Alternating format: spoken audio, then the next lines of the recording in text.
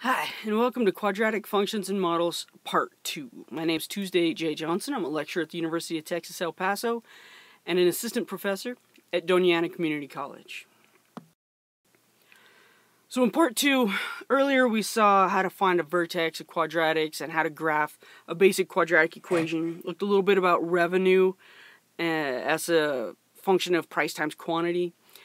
I don't like these lectures getting too long, so I stopped it there, and now we'll do the rest of the examples. Let's just pick up with some word problems. I don't like where that one's laying, so let's move it over a little bit. There we go.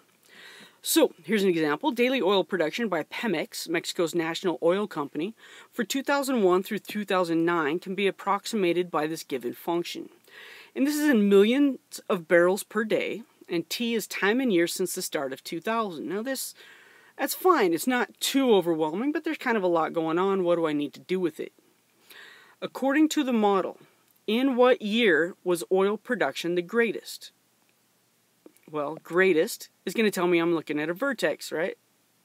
I have a parabola that faces down, so it has a maximum. The greatest is the vertex. In what year? Find the t-value of the vertex. All right. This question I have in green, how many barrels per day were produced that year? Well, P is the amount of production in millions of barrels per day. So how many barrels per day were produced that year? How many barrels? We're going to find the Y value, or the P of T, after we find the T value of the vertex. So let's take a look. The vertex is T equals negative B over 2A. My B is negative, is 0.2. I have my negative out in front. B is 0.2. Denominator 2 times A, so that's 2 times a negative 0.022. Do my little arithmetic here. 2 times a negative 0.022 is a negative 0.044. The negative in the front and the negative in the denominator make it a positive. And if I take 0.2 and I divide it by 0.044, I'm going to end up with 4.545454454, so I just wrote it with a little bar as a repeating here. Now, if I put in this 4.5, I'm going to round it to 4.5. If I evaluate the function at 4.5, I put 4.5 in for all my t values, I'll end up with 3.35. What does this mean? T is the year since the start of 2000. So this is 4.5 years later. So in the year 2004, about midway through the year, the greatest production, because we're looking at the vertex, was about 3.35 million barrels per day. Can you find a vertex? Fantastic. Do you know that you should find a vertex, and can you interpret the answer afterwards? That's where the application of the information you know comes in. The latest demand equation for your gaming website, www.wastingstudentaid.net, is given by Q equals negative 100x plus 1500, where Q is the number of users who log on per month, and X is the log-on fee you charge. Your internet provider bills you as follows. You have a site maintenance fee of $50 per month, and you have a high-volume access fee of 30 cents per log-on. So this is all going to go into some kind of costs, and I don't know, let's see what's going on. The first thing we want to do is find the monthly cost as a function of the log-on fee X. So the site maintenance fee is a fixed cost, that's $50 per month. High volume access fee, 30 cents per log-on. The log-ons X, how did that happen? Well, that 30 cents is not dealing directly with X, right? That's per log-on. But we know the demand is given to us as negative 100x plus 1500. X is the log-on fee. For this log-on fee, this is my quantity demanded. This is the number of log-ons. So 30 cents per log-on gives us a cost function of 30 cents per Q, so times Q, plus the 50 site maintenance fee, which simplifies to 30 cents multiplied by the negative 100x plus 1500 plus the 50. Don't forget about the 50 on the end. All I did was replace my Q with what Q is equal to. And 30 cents multiplied by a negative 100 is a negative 30 times X. 0.3 times 1,500 is 450. 450 plus 50 gives us our 500. So make sure you do this distribution, add in the 50, and you'll get 500 as your fixed cost. There's my monthly cost function of the log-on fee with a log-on fee of X dollars. Now what's the monthly profit? We know that revenue is price times quantity, always. In this case, my price is X, the quantity demanded is negative 100X plus 1,500, and so when I multiply X times everything in quantity, I'll get negative 100X squared plus 1,500X. Keep in mind, there's never a guaranteed or a fixed revenue. But why do we even care about revenue? This says find the monthly profit. But if we know a cost, we have to also know a revenue in order to find profit, because profit is revenue minus cost. So I found my revenue function, always price times quantity. Subtract off the cost function we found in the previous slide. Make sure you distribute, subtracting a negative 30x, that's adding 30x, so 1,500x and 30x.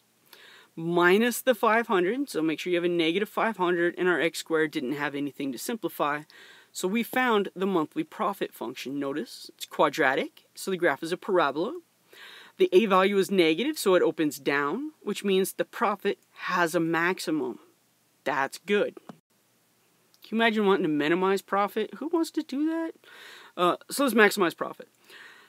Step 3, determine the log-on fee you should charge to obtain the largest possible monthly profit. Well, as soon as I see the word largest, I know I'm looking for the vertex, and we're in the section on quadratics. The fee value, right? Determine the fee you should charge. I know the fee is the x value. The x value of the vertex is what I'm looking for. So we know that the vertex is at x equals negative b over 2a. My b value from the previous slide was 1,530. My a value was a negative 100, so I have negative 1,530 divided by a negative 200. The two negatives make a positive. 1,530 divided by 200 is $7.65. So you should charge $7.65 in this particular situation in order to maximize your monthly profit. What will you make? Like, how big are your eyes getting right now? The profit is the y value of the vertex. So we put that $7.65 everywhere we saw the x, the log-on fee. Let our calculator do the big work. We can make $5,352.25 of profit every month for running this site, www.wastingstudentaid.net. I'm not saying it's a good idea, but it's a pretty nice take-home paycheck. Oh, taxes will come out of it. It's not as big as you think it is.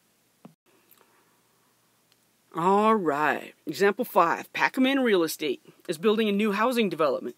The more houses it builds, the less people will be willing to pay due to crowding and smaller lot sizes. In fact, if it builds 40 houses in this particular development, it can sell them for $200,000 each. But if it builds 60 houses, it'll only be able to get $160,000 each. That's a lot of information. You get to that point and you're like, what do I do? Always look to the end. Look at the end of the question. Look at your action statements, your questions. Try to figure out what it is that you need to do. So we need to obtain a linear demand equation. Okay. Linear tells me I need 2 points. With 2 points, I can find slope, find the y-intercept. Good to go. Demand equation tells me I'm going to be using variables Q for quantity and P for price. And hence, all right, so whatever, determine how many houses Pacman should build to get the largest revenue. Oh, largest revenue? I'm pretty sure we're going to have some kind of parabola action. I'm looking for a vertex. And I want to know what is the largest possible revenue. Don't look at all of it at the same time. Let's take it step by step. So, blah, blah, blah, blah, blah, whatever, overcrowding, we don't care. What we do know is 40 houses at a price of $200,000 each. Quantity 60 houses, price of $160,000 each. So our price, $200,000, and our quantity 40 is 1 point. Our price, $160,000, quantity 60 is our second point, and we can find the slope. Always make sure it's price and then quantity. Price and then quantity. And when we're doing our slope, it's always y over x. In this case, quantity over price. Houses per dollar. So 60 minus 40, right, gives us 20. 160,000 minus 200,000 gives us a negative 40,000. And when I simplify, positive over a negative makes a negative. 20 over 40,000, don't go all decimal on me. We can deal with fractions. That's the same as negative 1 over 2,000. To find the y-intercept, I'm going to use this 200,000 comma 40 because 200,000 is actually easier to do arithmetic with than 160,000. I always choose the easiest quote x value. In this case it's a price, but you know, it's still the xy, it's the input. So 40 equals negative 1 over 2,000 times 200,000, right? Y equals m times x plus b. When I multiply, add it to the other side, I'll end up with my b value is 140. I've now found my linear demand equation. Quantity as a function of price is negative 1 over 2,000 times the price plus 140.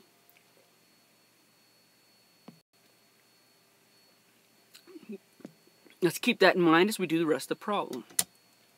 Determine how many houses Pac-Man should build to get the largest revenue. How many houses? That's a quantity. All right. We must first find the revenue function because this is not quadratic. This is a linear function, and a linear function doesn't have a maximum. I want the largest revenue, vertex of the revenue, so I have to find the revenue function. Remember, revenue is always price times quantity. My quantity, Q function, is negative 1 over 2,000 p plus 140, and when I multiply that by p, I get negative 1 over 2,000 p squared plus 140 times p. The largest will occur at the vertex, and that price is negative b, so negative 140, over 2 times a, 2 times a negative 1 over 2,000. That's negative 140 over 1 over 1,000. Ooh, so many fractions. 2 negatives make a positive. 140 divided by the reciprocal of 1,000 is the same as 140,000. So the price should be $140,000 for these houses.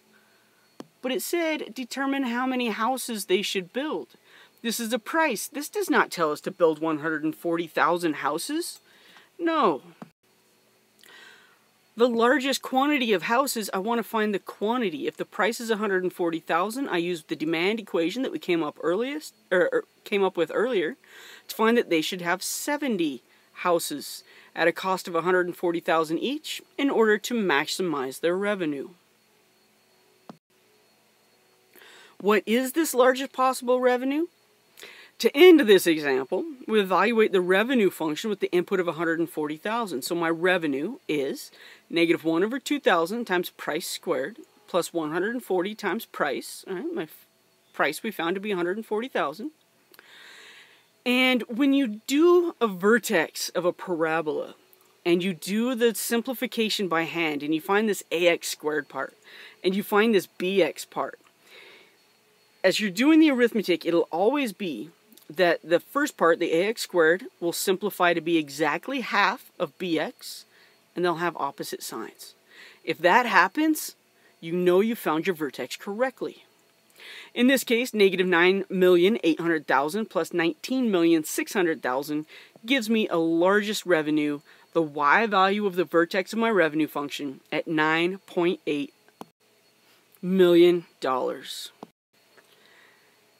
So you're building 70 houses in this particular development. You're charging $140,000 for each house. And when you do that, you're going to make $9.8 million. Now, don't get all greedy and think, don't forget, this is just revenue. This is not profit. Because it costs money to build houses. It costs for the land. It costs for a whole bunch of things, all the materials. So this is just revenue. This is not overall profit. And would you really want to live in a development where you have 70 houses altogether? Oh my goodness, overcrowding. But still, quadratics, demand functions, revenue, all coming together. We can analyze things that go on in our real life using math. Thanks for listening.